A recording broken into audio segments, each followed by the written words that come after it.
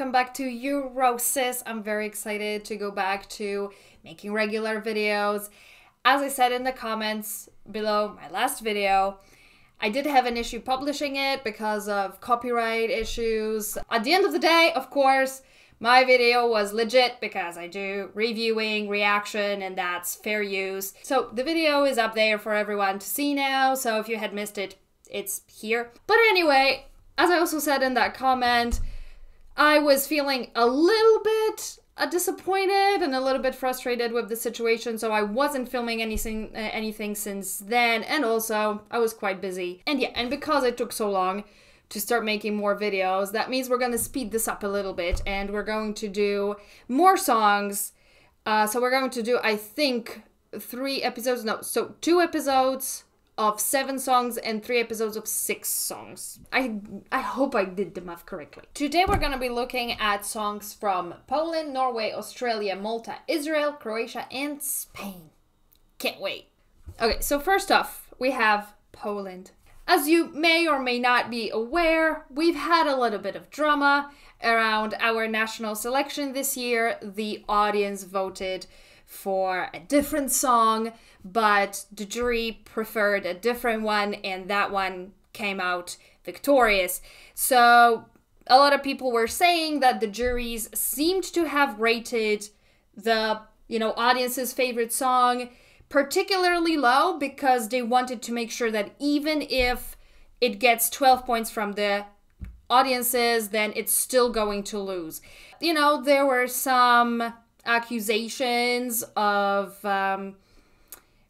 conflict of interest on the part of some of the juries.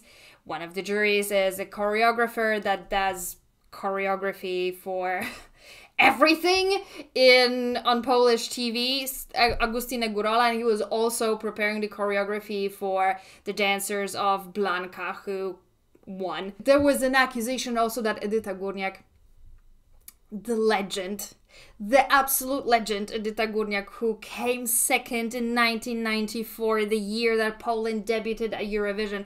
We're forever grateful to her. It was our best result ever, of course. So Edyta Górniak was also on the jury, and her son apparently is friends with Blanka as well. Basically, the audience's favorite, Jan, had the song Gladiator. I listened to that song before the selection and I loved it. I thought it was so good that it was like a sure thing that he's going to win and he's going to represent us. And I was thinking, wow, that's great. Actually, I'm going to feel quite proud if Poland presents this year. And but alas, we didn't get that. We got Blanka, and I haven't heard her song yet because, of course, I'm a pro, so I'm prepared. I'm taking these videos really seriously. I really do not listen to any of the songs before I react to them here, so this is going to be my genuine first reaction. But I do have to say I am sort of familiar with how the chorus goes, because just being a Polish person, consuming Polish media, it's just kind of impossible to, it was impossible to avoid getting to know at least some of it, so bear that in mind. However, I have not heard the rest of the song, and most of the, what I know about the chorus is mostly other people singing the chorus and, not the original performance. So there's that. The title of the song is Solo, and it's in English, so boo! And yeah, but she was chosen in the national selection, which, as you know, has been controversial. But I always give a yay for national selection, so yay! But for TVP, boo. People also have been saying that, that the TV station wasn't transparent with presenting the results of the voting. Anyway.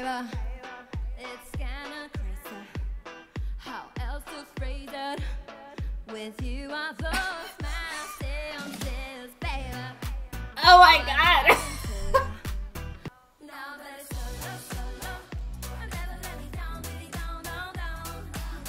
This reminds me a lot of Daria, who competed last year also to represent Poland, and she lost, thank God. But also she was favored by the jury, interestingly. I don't even know what to say about this. I hate it. This also, I would say, her baby. I hate it. And the slight kind of like nasalness to her voice. Not a fan of that.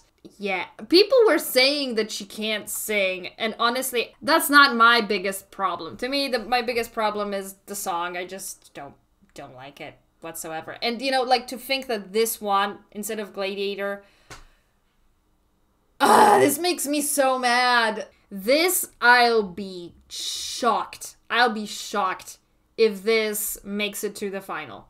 Yeah, it totally sounds like Eurovision in the early 2000s. This just reminds me of like the worst of the worst, like Kalomira, My Secret Combination, or that sort of thing. I'm pretty sure there's people among you that love that song.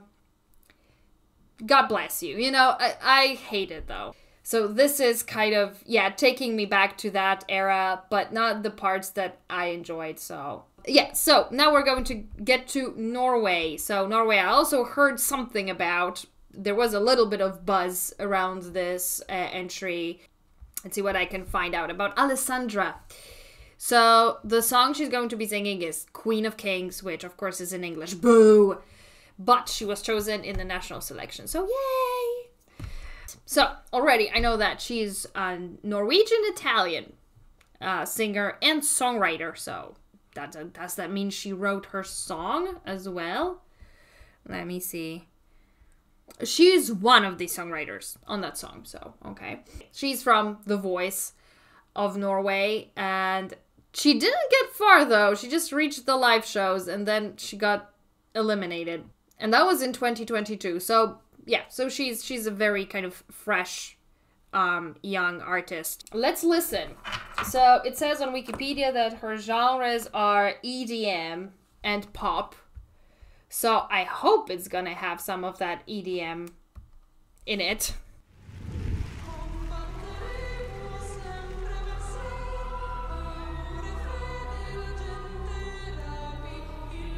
The opening sounds really interesting.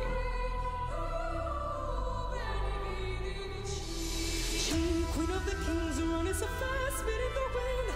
Nothing in this world can stop the spread of her wings. She, Queen of the kings, broken a cage to the keys. She will be the warrior of the north and southern seas. Interesting. That's not what I expected.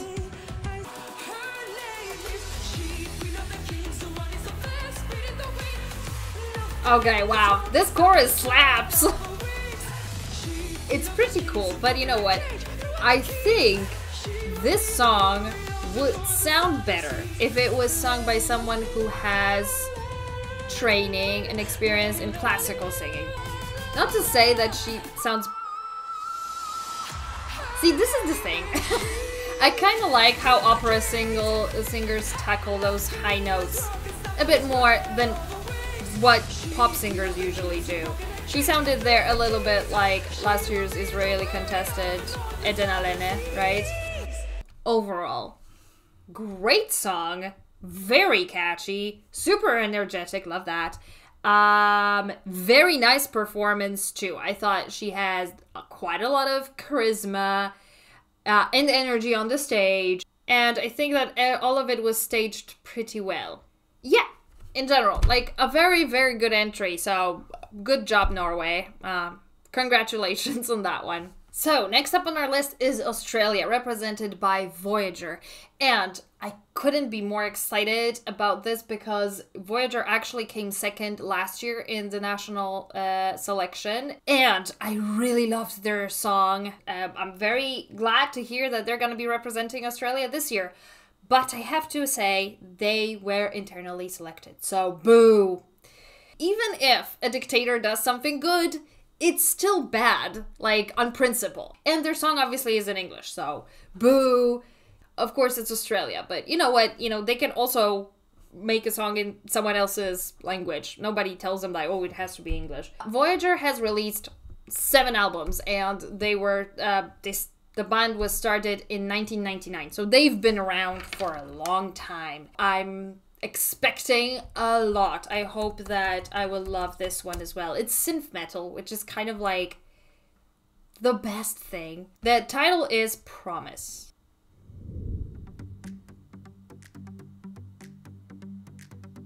If you've never done anything like this before, then you haven't been alive. Have you ever shut all the open doors? That was actually a nice example of zero conditional with present perfect. I'll be showing this to my students, you know.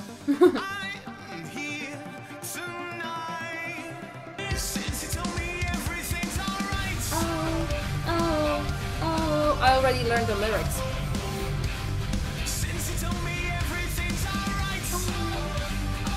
Oh, they chewed it up there. Promise me it's gonna be Ah!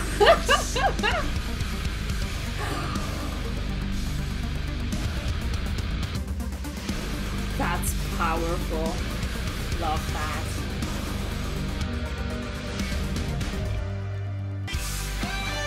Oh, a solo! A guitar solo!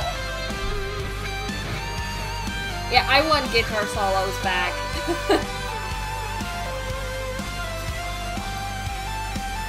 Ah! And the same solo as well.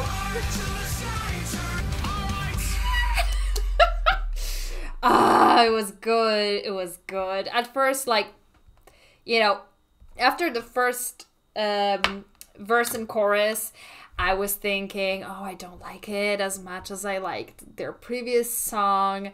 But you know what? Like, the way that this song just grows and there's like extra elements added to it, enriching it, and you know, it ends in this big finish. Remember I said about Albania that I feel like the song is a little bit chaotic? This one has so many elements to it. Like, they threw everything but the kitchen sink at it, honestly. But it does not feel chaotic because it builds up kind of slowly. And I feel like kind of all the transitions sort of make sense, don't sound awkward. I mean, the pause before the growl. It's just, it's everything. It's everything. And love that. So it's definitely gonna be my favorite for this episode. I can't imagine anything beating this. But we never know. We'll see. Okay, so next up on our list is Malta, represented by the Busker, who were chosen in the national selection. So yay! But their song "Dance Our Own Party" is in English. So boo. So the Busker is, according to Wikipedia, an indie pop band started in 2012. Again, Wikipedia says that they draw inspiration from 1960s pop bands such as the Beatles and the Beach Boys. Without much further ado, let's dive into it. Ah, the saxophone, my favorite instrument. Well, no, sorry, my favorite instrument is the cello. Saxophone is close second. It's a little bit loud, I'm a little bit lost or fucked up. Might be the drinks or the social diesel anxiety. Do you wanna dance? Just for that saxophone hook. I love them. I feel good in my sweater. That, you know, like really low, kind of dirty saxophone also sounds super cool. You don't hear it that often. Nice bridge, nice bridge.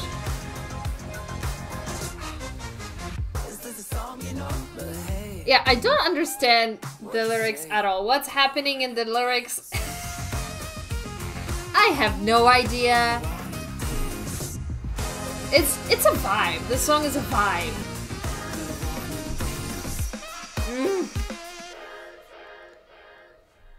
Yeah, that sounded really, really cool. I have to say, it's yeah, it's funky. Yeah, and as I said, great energy. Yeah, it sounds really nice. Really cool. One of the German entries last year or 2 years ago used ukulele, and I fucking hate ukulele.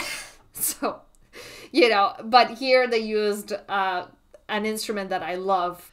Okay, so next up on our list is Israel, represented by Noah Kirel. And what's interesting is that actually she was announced as the participant in July last year. So yeah, and so she's been known for a very long time, but she has only released her song like yesterday. The title is Unicorn, so it's in English. Boo.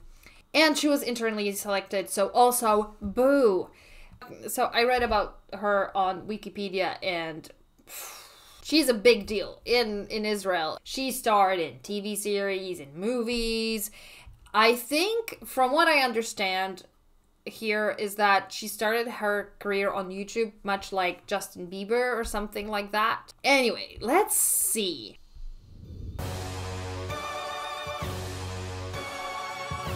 That's a very dramatic beginning. Hey, I'm gonna stand in like a unicorn out here on my own.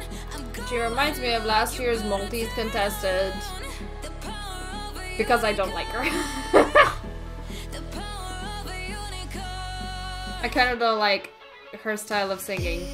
So, also, I was really hoping for more violins. It starts with violins, and I was expecting that that's gonna be a big part of the song, but it isn't. Now it's a little bit better with that beat. You want to tell me that there's strings all the time in this song and I can't hear them?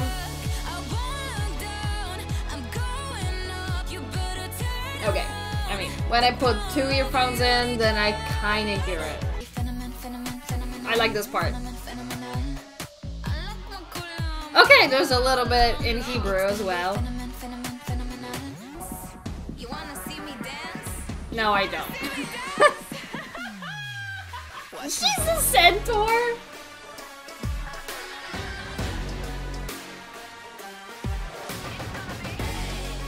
Yeah, I don't necessarily actually like the dancing that consists mostly of fucking the floor.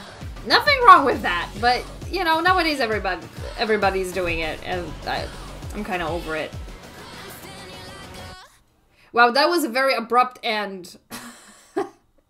It kind of sounded like it has an extended version, you know, and they just had to cut it to 3 minutes for Eurovision. I don't know. Just the intro itself, like literally the first 5 seconds, sounds so cool, and I was expecting something totally different than what we actually get.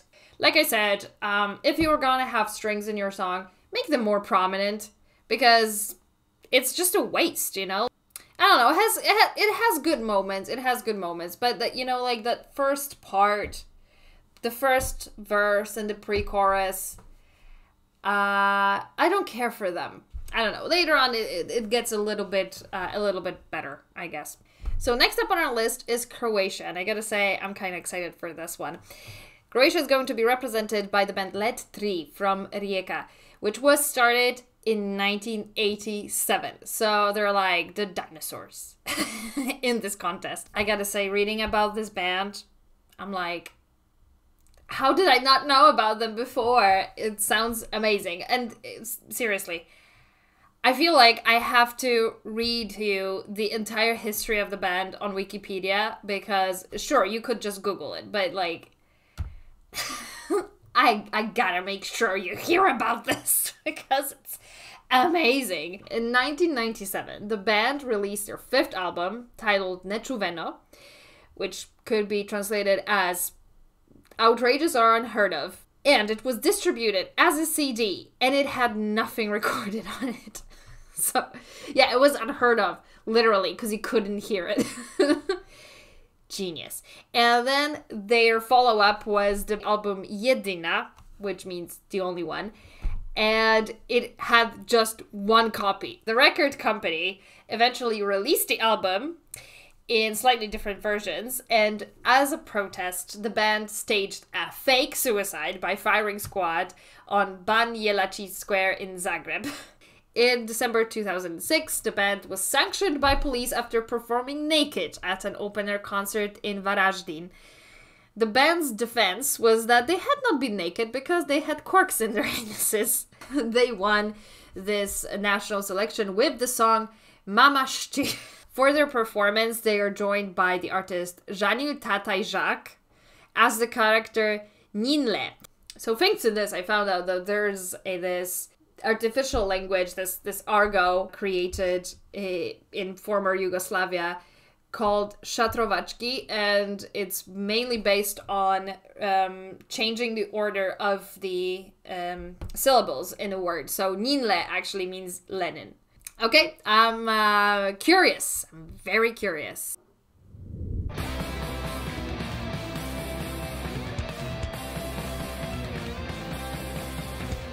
Mama kupila traktora. Mama kupila traktora. Mama kupila traktora.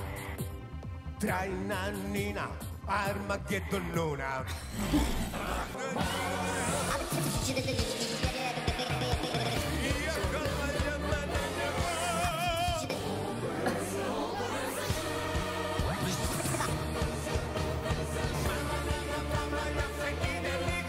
This is weird, which is what I expected.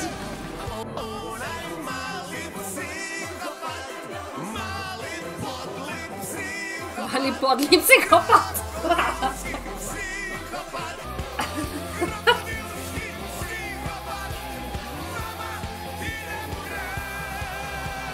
But listen, their lead singer actually has quite good pipes, you know, like, wow, that was a journey. I feel like definitely this is more of a performance focused, it's more of a avant-garde, provocative art project rather than strictly a music band. And I really appreciate that, honestly. I like it when people sort of, you know, shake things up a little bit. I didn't get into the lyrics, I didn't read the lyrics or the translation of them, but some of the things I think are pretty self-explanatory. So I'm guessing that probably there's some pacifist message in this song, anti-imperialist probably, right? Stuff like this. The whole like staging of this is also pretty interesting, really exciting. I love that we have an act like this at the Eurovision Song Contest, because, you know, otherwise it would have been pretty boring if everyone just sent Blanca. You know. Okay, so now we're officially on our last contestant for today, which is Spain. I mean, Blanca Paloma representing Spain. She was chosen in the national selection, so yay! And her song is in Spanish, so yay! Finally. She's actually been working as a set designer and costume designer for many years. She's my age, actually. She was born 1989. She's only just started her singing career last year, actually. Last year? No, sorry. For 2021, so 2 years ago. Which means that there's still hope for people in their 30s. You can change careers. Anyway, without much further ado, let's listen to the song, which is... Yeah? Okay.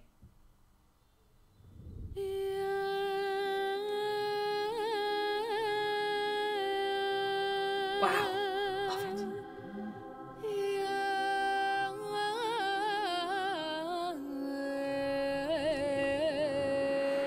Oh my god!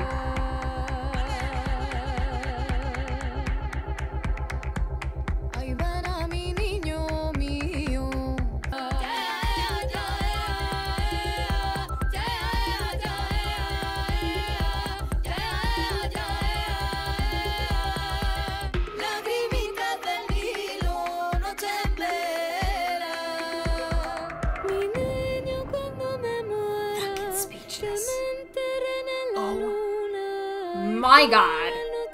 How is this episode so good? Like, literally all the songs. Wow. Except Poland, of course.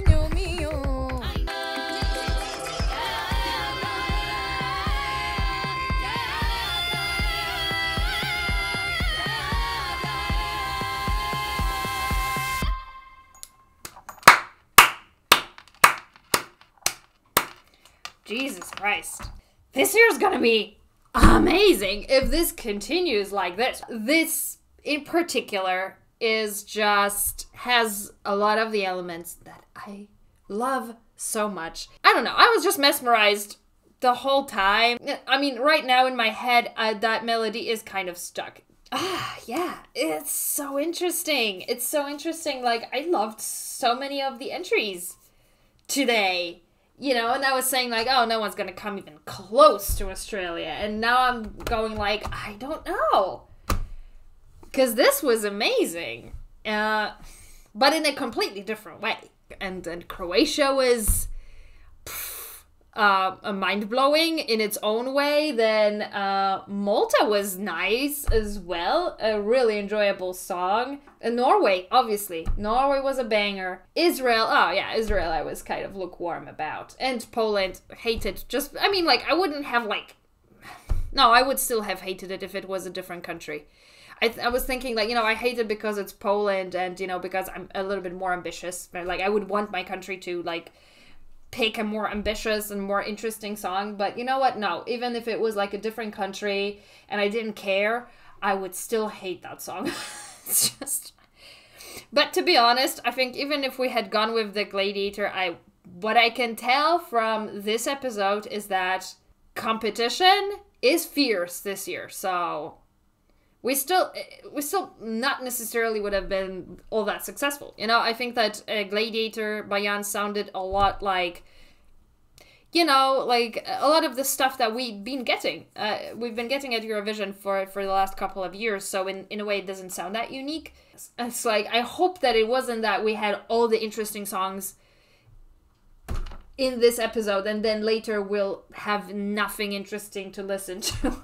I hope that the other episodes are going to slap just as hard as this one. Fingers crossed. So anyway, thanks again for tuning in. Please like, comment, and subscribe, all that stuff, you know, and I'll see you on another episode of Eurosis. So, bye!